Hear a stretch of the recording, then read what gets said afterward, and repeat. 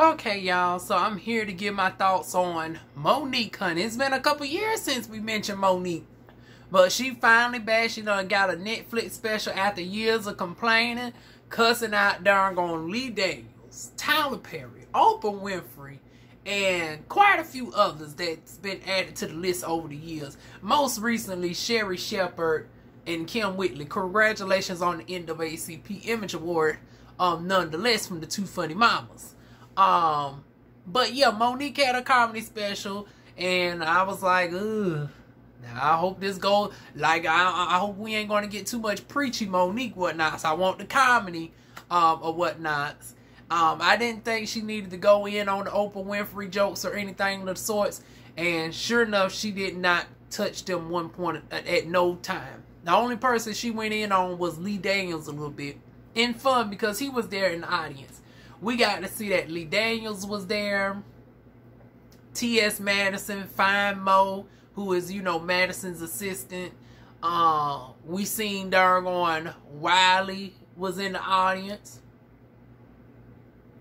You know, no shade to Wiley. But yeah, we saw Wiley was in the audience and quite a few other. It was based in Atlanta. It was 1 hour and 15 minutes. And I went on ahead and purchased my subscription. So I done seen it now, trying to figure out what else I got to watch on here. Well, I guess I can watch Oliver's show since I now finally got Netflix. I can go ahead and watch The Circle and see what that's about. Not to be confused with The Circle down here on YouTube. Shout out to Nunu. But yeah, it was 1 hour and 15 minute storytelling of her family upbringing, growing up with strong, bull, you know, masculine women, actually growing up with handsome, darn uncle, aunties. And when I tell you that Monique's life mirrors mine in so much, where I felt myself tearing up at certain parts of this. Like, Monique sent me through the whole emotions. And I think that this is by far Monique's most impactful. Was it her most funniest? No. Did it have me busting out laughing a couple times? Yes, it did. But this was like a whole array of stuff. It was a coming out, literally. She came out and said some deep, dark family secrets regarding the uncle, the grandmother. She didn't touch on the mom and father this go round. She let them live post-mortem. She didn't darn gonna touch on that situation too tough. She darn gonna brought up special education, something that I can empathize with because I was falsely put in special ed, even though my reading level was always above average or whatnot. I had the same illiterate bitch of a darn sperm donor. Had me darn gonna lock this special ed, and here every year I was hopeful that I got out that mug. And they ain't let me out. I think they darn gonna finally eased up on that shit come junior year. It took me all the way to junior year to have somewhat of a normal darn life. Where I was in normal class. I mean, now, 9th and 10th grade, they acclimated you a little bit. It wasn't until 11th grade where you was no longer dominantly in one classroom where you was able to float around with everybody else. And due to being stifled that long, it actually contribute to me having social issues. Because since I was put in classes with people, and see, me, I was put in behavior. I wasn't even special.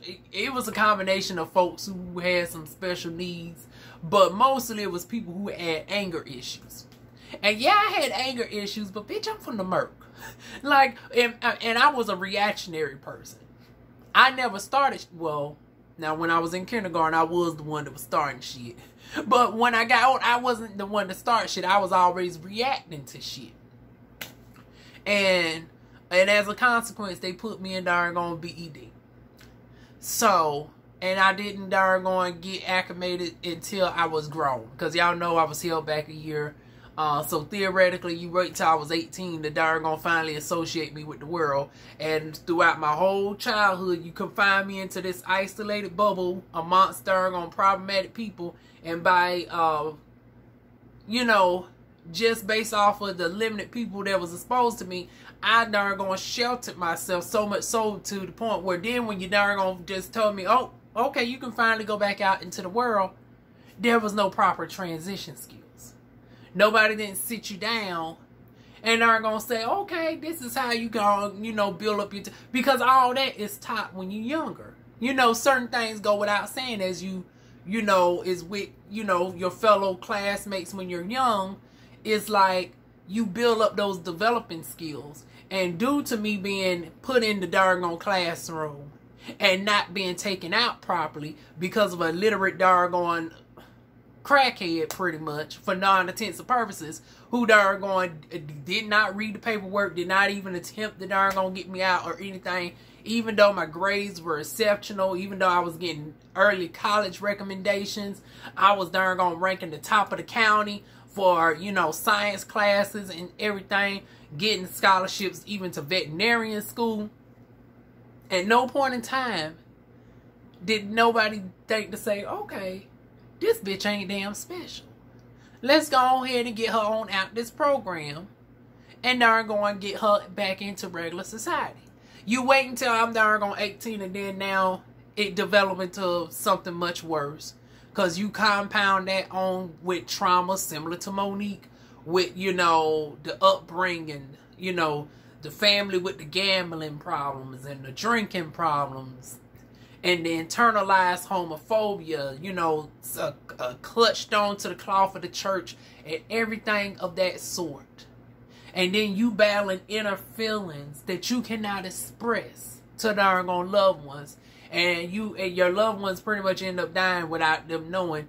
Now, granted, in my case, my great-grandmother, she developed Alzheimer's very early on when she was 10. When I was 10, she ended up knowing sometime throughout there. She accepted me, and then she'll forget or whatnot, and then she'll doggone think I'm one of her cousins from the 1940s because she was born in 1922.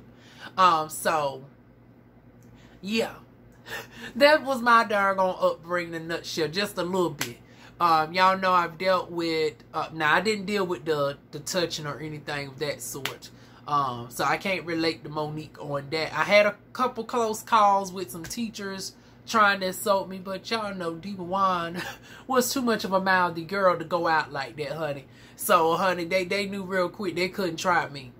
They tried, but they learned that it wasn't going to be successful. But yeah, listening to Monique tell us about her auntie that's the dyke or whatnot, and me having, matter of fact, when y'all see my vlogs, I just did a work vlog coming home the other day. Y'all seen my handsome cousin walking down the street, even though she was a little blue dot in the background. Oh Lord, there's some stories. There's some stories I can say about my cousin, honey.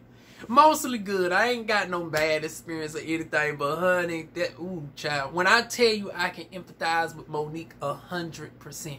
Even though we come from two different areas of work. She comes from up north in Baltimore. And I'm from Vietnam down in Fayetteville, North Carolina. She's a northern bitch. I'm a doggone country southern bitch. She's doggone, actually, she's damn near the same age as the egg donor. She's 54, going on 55. The egg donor is 55. So, whole generation difference. And yet, the traumas and stuff is still the same. Now, the only thing I can't relate to congruently is the cutie cat. Honey, I knew when I was young, honey. Even from the age of 7, I knew I liked the little boys, honey. Then little boys went to teenager went to grown men as I doggone got grown. Hell, by the time I was even like 15, sadly, I can say that, hell, my my fellow classmates didn't stand a chance, honey. I've had people flirt with me in high school. Honey, I was entertaining the grown men by that time, honey.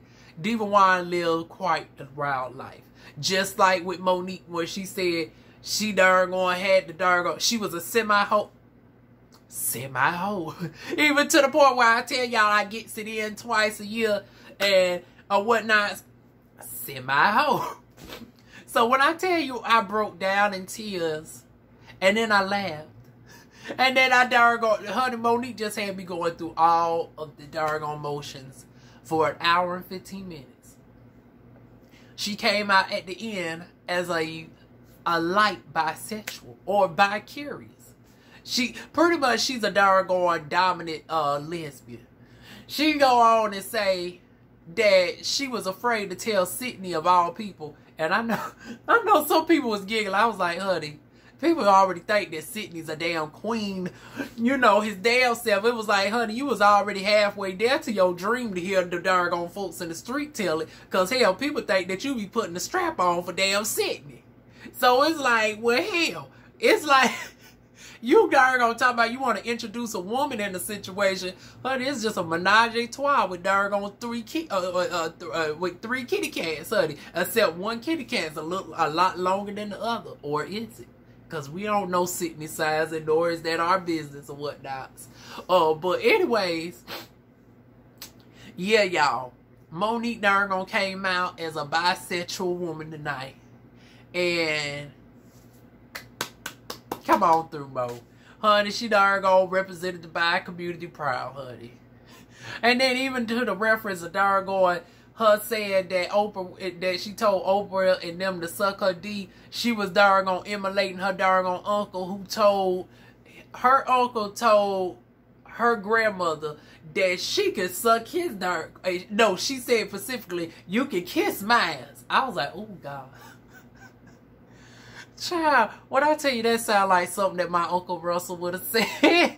Man, he rests wherever he darn gonna be. I grew up with an Uncle Russell who was a cross-dresser. Very feminine. Or whatnot. Said I didn't know his tea and whatnot. I was confused as hell. I was like, okay, some days he, you know, he's dressed in the suit. And I still to this day didn't get any confirmation whether, you know, Uncle Russell was really Aunt Russell or whatnot, because it's like I didn't get a confirmation whether, you know, he was a cross-dresser or whether he was somebody like me, you know, trans or whatnot.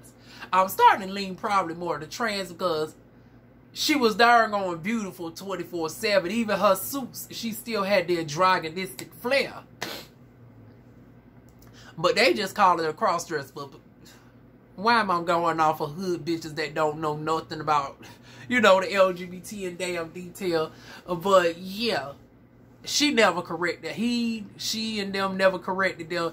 Went by both pronouns. Hell, basically like me with this damn job. I go by both pronouns just to get along with the get along child.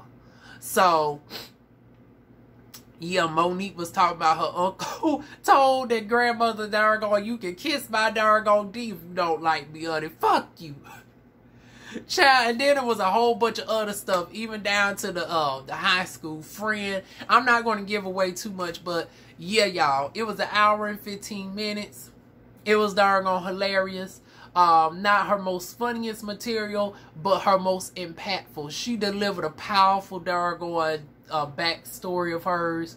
She done took us from childhood to adulthood to where she's at now.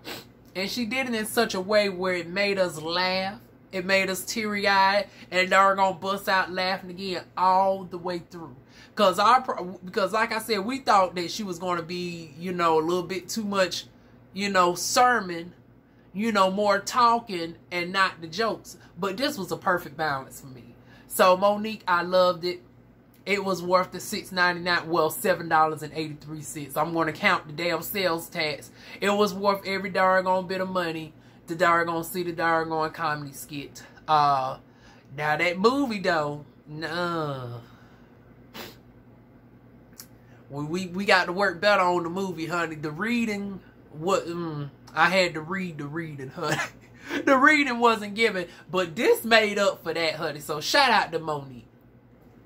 But that's it, y'all. Those are my thoughts on My Name Is Monique, the Netflix comedy special. I definitely implore any of y'all to check it out. If y'all was hard-headed to darn still watch this all the way through and not see it first, go ahead and definitely check it on out. And I will see y'all soon with more videos. Mwah.